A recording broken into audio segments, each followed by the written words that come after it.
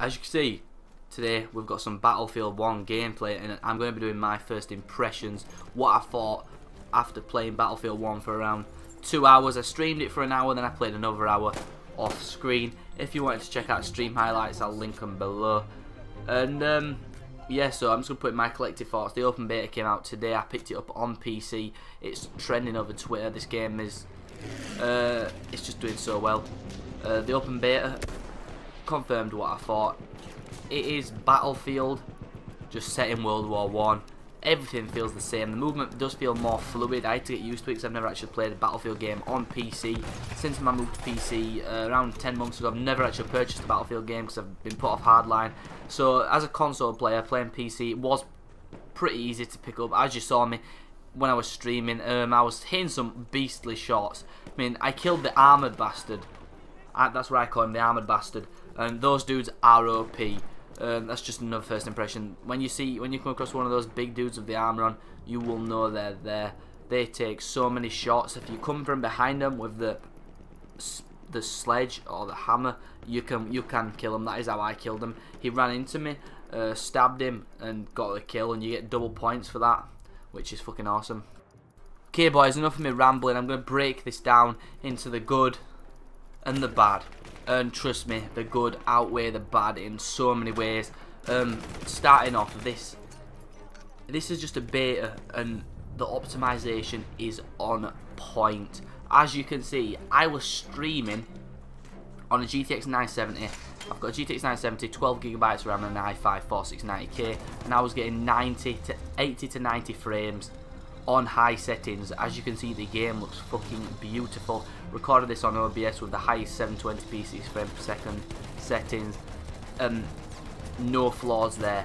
The optimization is amazing. I don't ever expect anything different off EA. As money grabbing as they are probably the best for ports. The ports are absolutely on fleek. Of course, we can't say for sure when the full game comes out, then that'll be the full decider. But this beta is optimized brilliantly. No one can say otherwise. And my number two, it's got to be the graphics are. Sorry, I'll refer from swearing. They are amazing. I've never seen a game on PC look this good. That is me being deadly honest. It looks better than Star Wars Battlefront, which is on the same engine, but this just matches the World War 1 setting so amazingly. And the goriness is there, boys, I'll tell you that.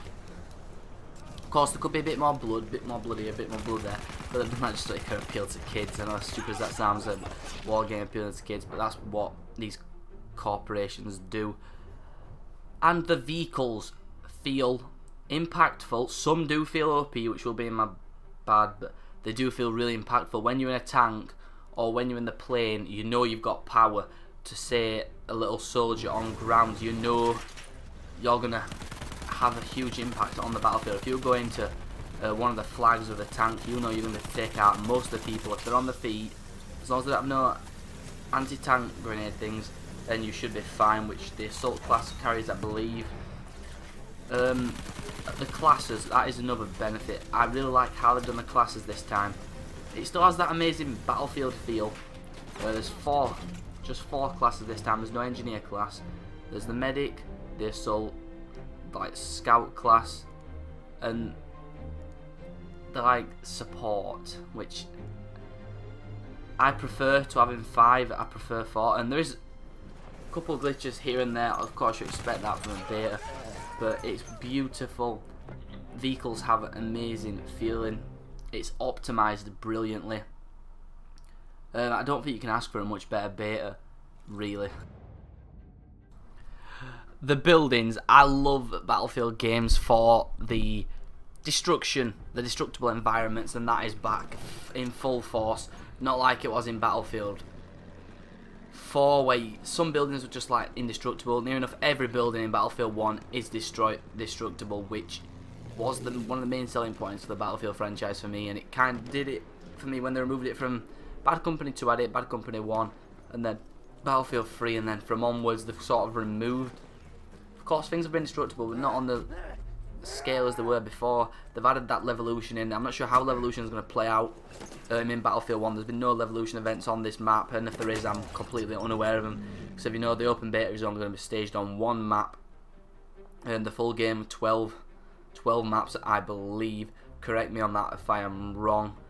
But if you've not picked up the beta, guys, I urge you to download it, the open beta. It's available on PS4, Xbox One and PC, and you won't regret it. I mean, even on PS4, my friends have said it runs really smooth, and it just looks amazing. I didn't even get to play on the highest settings because I don't really want to put my PC under that much pressure when I'm trying to record as well. But now, that is it for the good. Now let's just get into the bad. Trust me, guys, there's not much bad, but I need to cover it as well. And into the bad, honestly, guys, there's not that much. There's a couple things. One thing I'm going to point off the bat is, for some reason, the Ottoman Empire, or the Turks, they win every single game.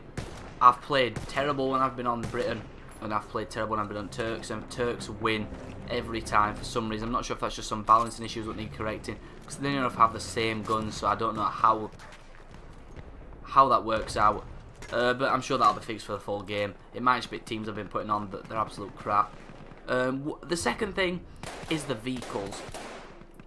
I get that they're meant to feel impactful because it's World War I and the vehicles weren't around that much, especially tanks and motorised vehicles with guns on, but they do feel a bit overpowered.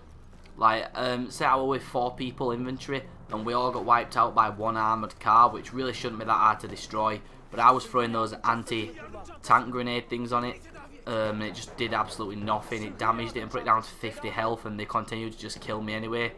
That needs fixing out a little bit, but again, it is in beta. I'm sure that'll be fixed for the full game.